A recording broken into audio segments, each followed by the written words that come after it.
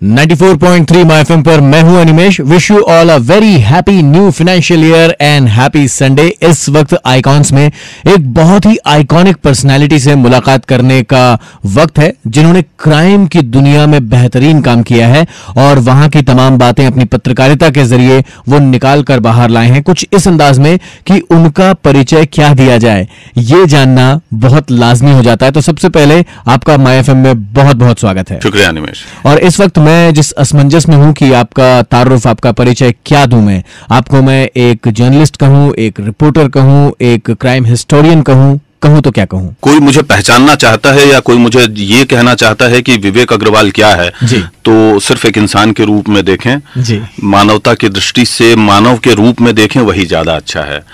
जहां तक रह गई बात प्रोफेशन की या कार्य की, तो मैं एक पत्रकार पहले हूं जी, और पत्रकारिता में जो एक बहुत ही महत्वपूर्ण धारा है अपराध जी, उसका काम करते हुए मुझे कुछ समय हुआ और मुझे उसमें जो विशेषज्ञता हासिल हुई है, इसी कारण लोग मुझे क्राइम हिस्टोरियन के रूप में या अपराध इतिहासकार के रूप में पहचानने लगे या मानने लगे हैं।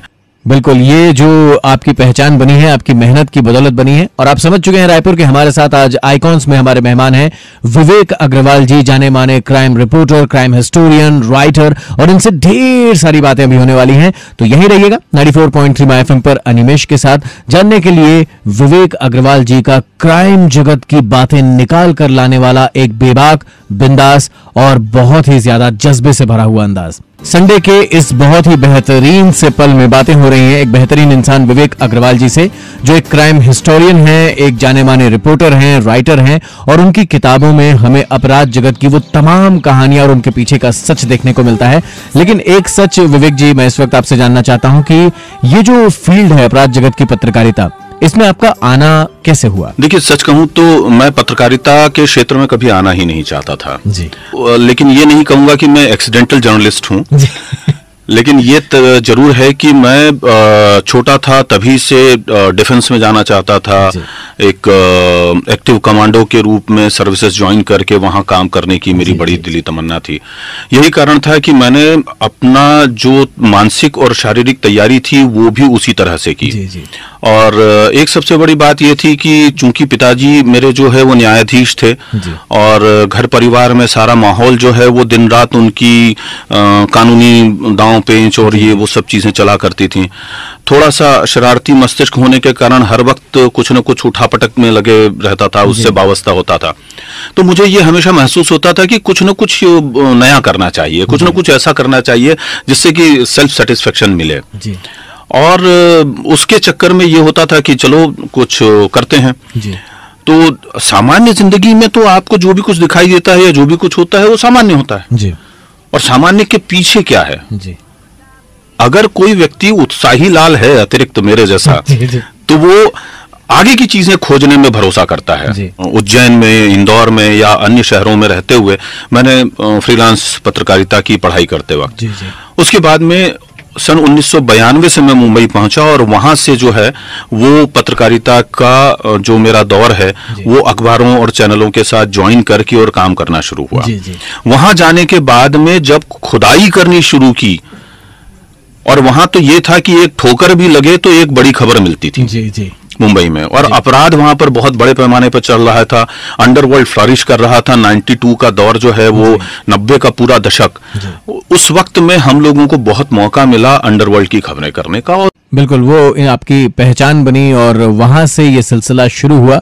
सिलसिला आज के इस बदलते परिवेश में कहां तक पहुंचा है, क्या कुछ आप महसूस करते हैं, जानेंगे आपसे 94.3 MYFM पर। कुछ अभी का दौर विवेक जी काफी बदल गया है, सोशल मीडिया के आने से बहुत सारी चीजें बदल गई हैं, लेकिन ये जो सोशल मीडिया का आगमन है जिसके जरिए पत्रकारिता भी हो रही है और एक तरीके से अब कोई फिल्टर नहीं है, कोई संपादन नहीं होता है, ऐसी पत्रकारिता, ऐसे सोशल मीडिया जो कि एक पावर है अपने आप में, उसे कैसे देखते हैं आप?